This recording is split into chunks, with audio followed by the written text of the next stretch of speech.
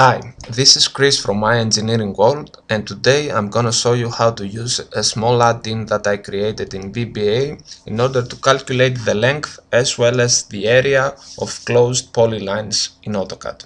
First of all, you must ensure that you have the VBA module at your AutoCAD version, because starting from 2010, Autodesk has removed the VBA module from the default versions of AutoCAD, and you must download it from their site. So if you have AutoCAD 2010 or a newer version like 2013 that I have here, you must download the VBA module from their site. So you can either go directly to their site, or of course you can search at Google as I have done here, like AutoCAD plus your version and VBA, and usually the first result is Autodesk page that has the download options here according to the version that you have at your computer.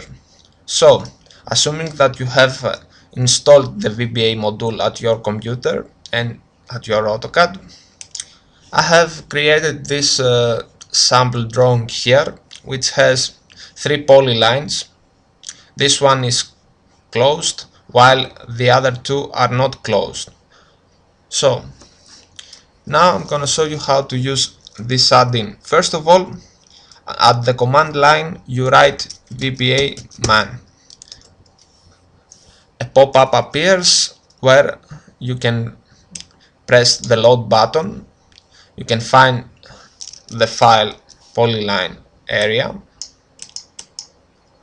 open that file, enable micros, and then you can directly go to micros and run the micro. This is the main form of the add-in. Let me first say that when the form loads, all the layers of the current drawing appear in this combo box.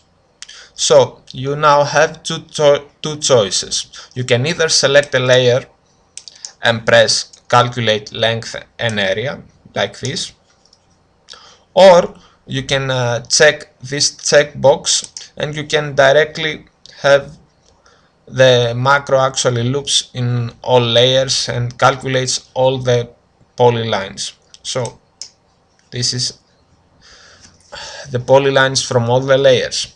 As you can see here, there is a OpenPL, which a comment that says OpenPL, which means actually that the polyline is open. So although this polyline, for example, looks closed, in reality it's not.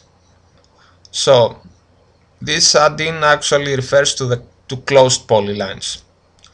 Having said that, you can easily create an Excel table with the results of all this list box by pressing this button. Now you have all the results directly to your spreadsheet, and you can further process.